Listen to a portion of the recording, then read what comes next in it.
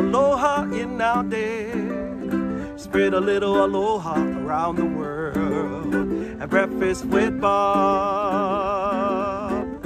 Thank you, Poncho Man. Welcome back, everybody. Breakfast with Bob, our Nice World Championship edition. My name is Bob Babbitt. We are brought to you by Master Spas, SFuels Go Longer, HOKA Let's Fly Human Fly, Deboer Wetsuits, Quintana, and of course, our Challenged Athletes Foundation. Our next guest, she is ready for Ironman World Championship in Nice. Nina Derron joins us. Nina, how are you?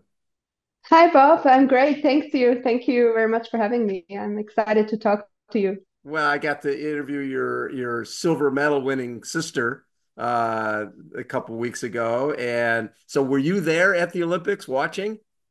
Yeah. I was lucky enough to go and watch her.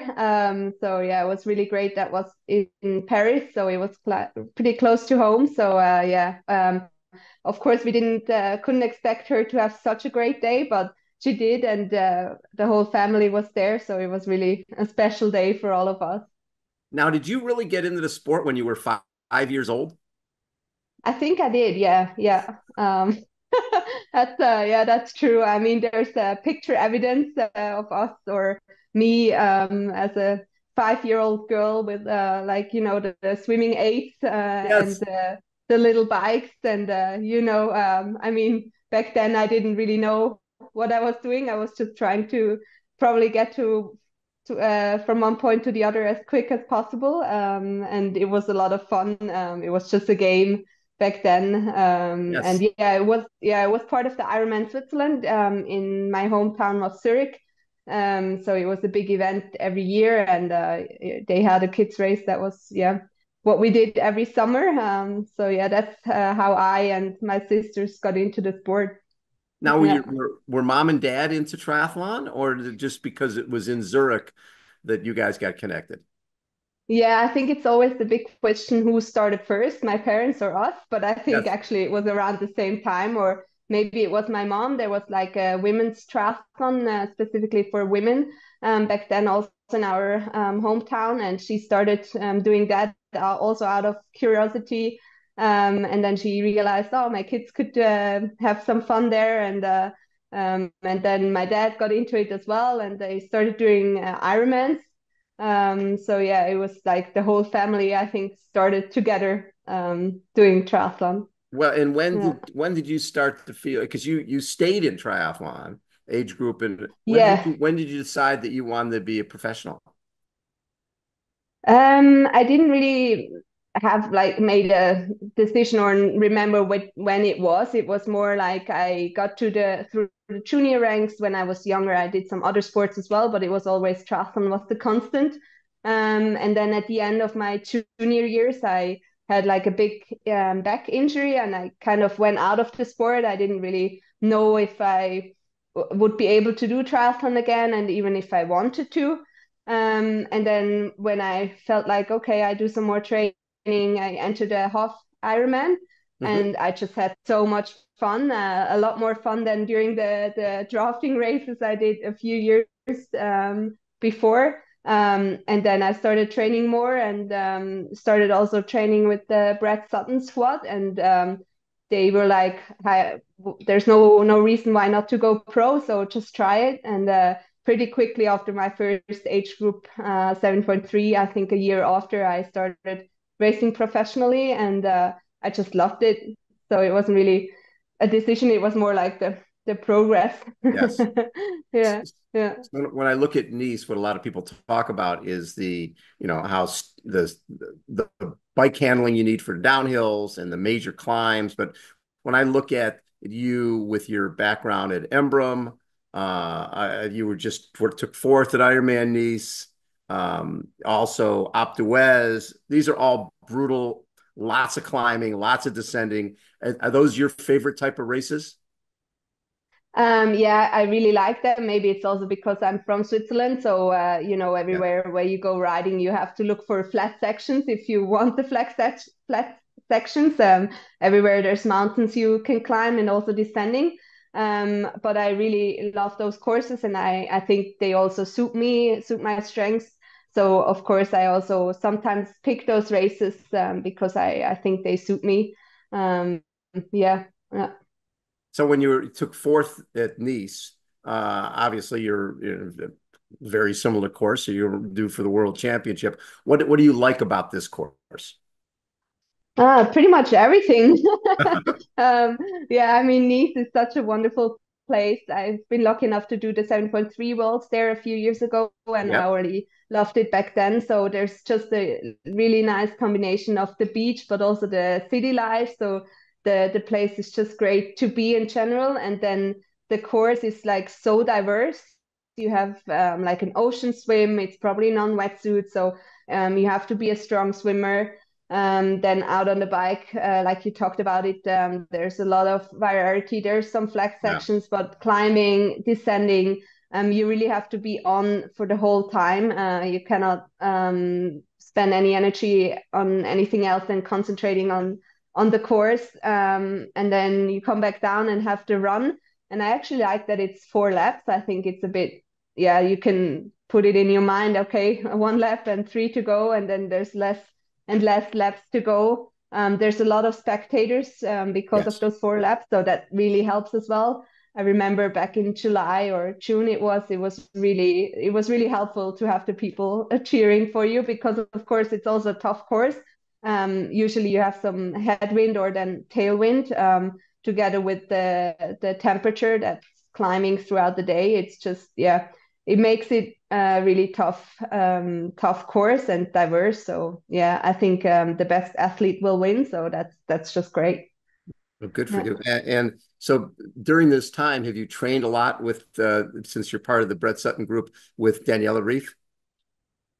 Sometimes this summer, of course, the swim sessions are always together, so we swam together. Of course, she probably told you she had some injury problems, so she wasn't at all of our track sessions or bike sessions, Right. but we saw her around and we chatted sometimes. And even now, like since she's retired, she has come back up here and still has done some swim sessions with us. So yeah, it's been nice to see her.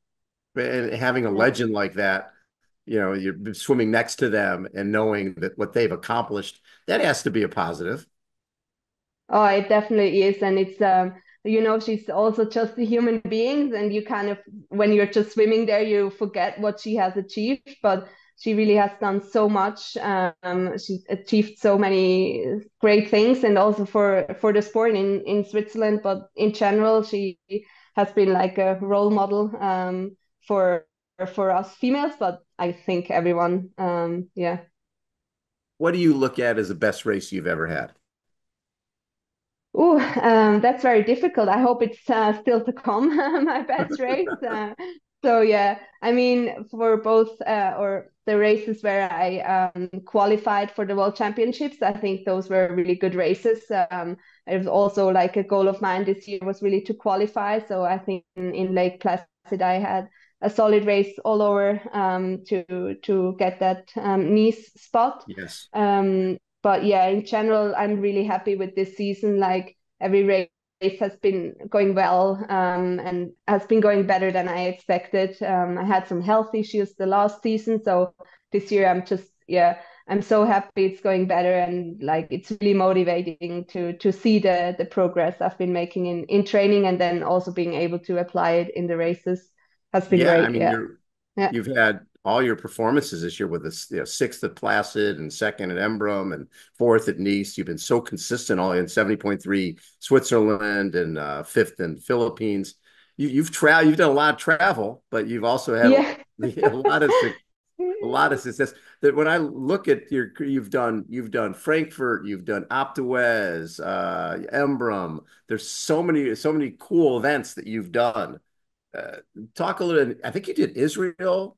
Yeah, Yeah, yep. yeah, So yeah, yeah. I'm guessing that you love the travel aspect and seeing parts of the world you might not ever see. Exactly. I love that, and I love it even more when some of my parents or my sisters or my boyfriend can join. So that makes it easier to travel as well when you have someone going with you. Right. And it's just, yeah, you would never probably choose to go to these places if there wasn't a race. And Yeah. it really is just so great to discover new places and also like, going for a triathlon, of course, before the race, you're pretty focused on the race, but then you also like see different things because you have to go find a swimming pool. So you might come across an area that you wouldn't as a normal tourist, or you have to Yes. go find some rice or whatever. So it's really just a different kind of travel, but yeah, I really like it, and it opens your eyes to the world a lot more than otherwise. When you meet people that you never would have met who can become lifelong friends in these places that you probably never would have gone to. Exactly. And it's funny, like, also, I've been in Australia as a high school student, as an exchange student. And also there I did some triathlons, and I met some of these people again in Paris because they're also like, fans or Yeah. supporting someone. So it's really great to see these people again. And I think, yeah, the sport just connects similar minds or similar people. Yeah. Yeah. So have the three of you competed in the same race at the same time? We have more often when we were younger, so like juniors or even younger. And I think back then we were a bit more not competitive. We're still all really competitive, but a bit more against each other. And now it's more like, we know how much you have to work, how hard you have to work for the success. So we're really supporting each other a lot more or in a better way.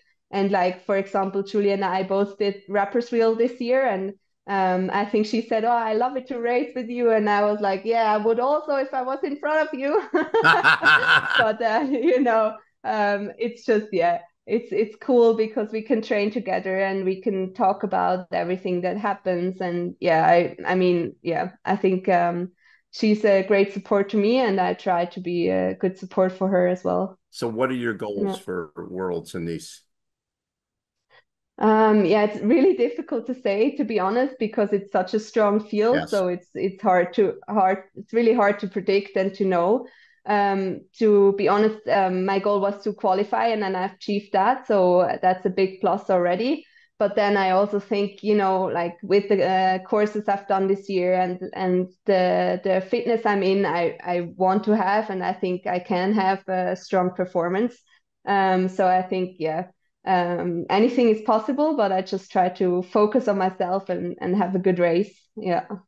I think a lot of people know about Frankfurt and they know about Placid, but not that many people know about, especially in the US, about Alpe d'Huez and Embrun. What makes those races so special? Yeah, I think they're really famous in France. So in France, everyone knows these courses, and those races are also always sold out within minutes after registration opens. So those races, they're also all like really hilly, so really hilly Yes. and technical. So that makes them unique, kind of. But then also the spectators, we will see it in France. They're just or in Nice, in just under 2 weeks. They're just really into the sport. They fan for everyone, not just the French. I mean, last weekend I did a French race again in Gerardmer. It's another famous one in in Yes. You got France, third. and I got third. Yeah. And there was like a section on the course. It was really like you would watch the Tour de France. The people were lining. There was like really loud music. You couldn't hear anything like my supporters said to me because it was just so loud and people were going crazy, and it's so motivating. So I think that's what makes these courses so special.